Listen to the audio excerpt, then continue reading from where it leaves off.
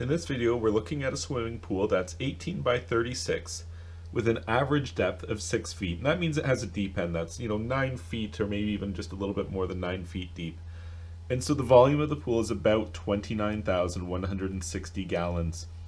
Our filtration goal for this variable speed pump schedule that we're setting up is ideally going to be 3 times the volume of the pool to ensure that we filter at least 95% of all of the water in the pool at least one time.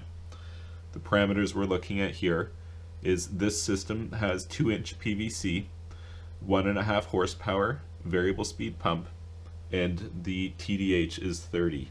So this schedule is going to be not the most economical because the pool is very large. That's a huge swimming pool, and we are following the to the letter here about filtering the water 3 times every 24 hours. Real world situations, some pool owners elect to filter their water a lot less than that, but we're showing that designing an optimum schedule here, which really is better for you and your swimming pool, is not all that expensive. The reality is that if you don't filter all of the water in your pool, then chlorine just has to now deal with that, all the organic debris and bacteria that was left in there that wasn't filtered out. And the name of the game for pool owners seems to be they want to use less chemicals, have less chlorine exposure, things like that. So filter your water more. It's the first thing that you can and should be doing. And with a swimming pool that's almost 30,000 gallons, when you go by the book and filter the entire volume 3 times every day, that's 87,480 gallons that we need to filter every day. That is a heck of a lot of water.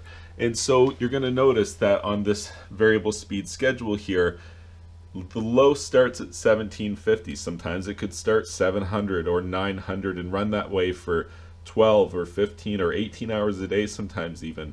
But on this big pool, that's not the case. We're starting low at 1750, which will get us about 45 gallons per minute. And we're doing that for about 8 hours a day. This pool requires mid-high of 2300 RPM, and we're going to get 65 gallons per minute, and it's going to run that way for 12 hours a day. This is a little bit different than I often do this. In that way, you're going to notice that the bulk of the filtration is coming from that 12-hour block of time. But that's just what we had to do in order to get the filtration totals that we needed. The high is going to be 3000 RPM, 81 gallons per minute, 1500 watts of power consumption during that period, and it's only for 4 hours that we'll be doing that. And that nets us 19,440 gallons total, 87,840. We needed 87,480, and we got that and just a little bit more. Let's take a look at those right now. So 1750, 45 gallons per minute, and 371 watts. That's what we should be seeing here.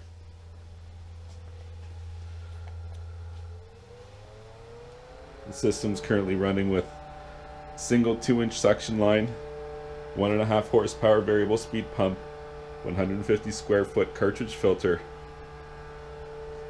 and we're measuring through this 2-inch line to this flow meter that has been adapted with the digital readout that we're reading from. So as you can see here, we're up to 1750 RPM. And we're getting 45 gallons per minute. Going over to the power consumption, 370, some variance there, but on average we're seeing about 373 watts. Secondary meter reading the same. So now we're going to look at 2300 RPM, 65 gallons per minute, 750 watts.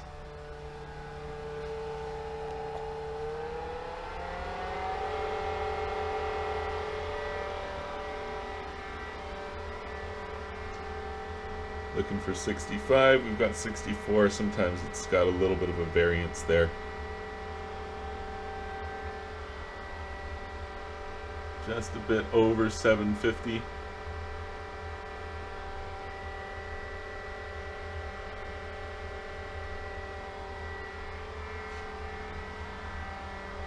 Alright, now 3,000 RPM, 81 gallons per minute, 1,500 watts of power consumption.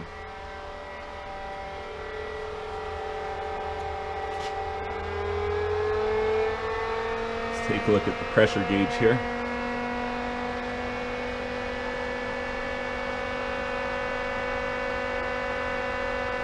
I see that as about 7.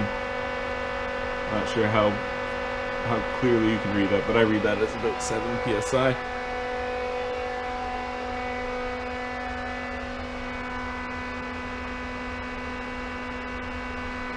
.81 gallons per minute, 1,500 watts, 1.5 kilowatts.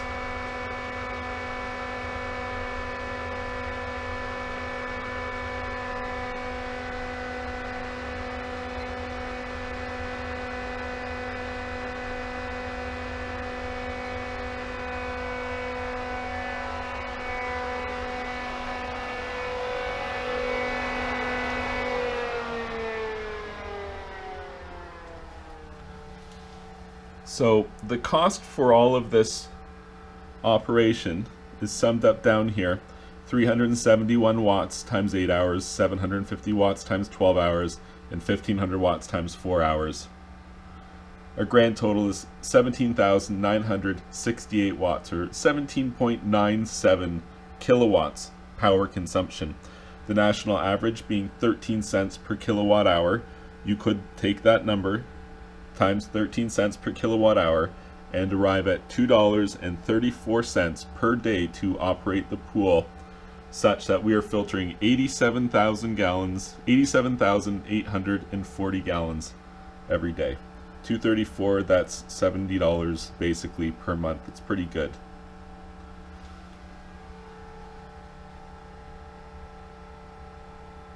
If you found this information helpful, please be sure to like this video and subscribe to my YouTube channel.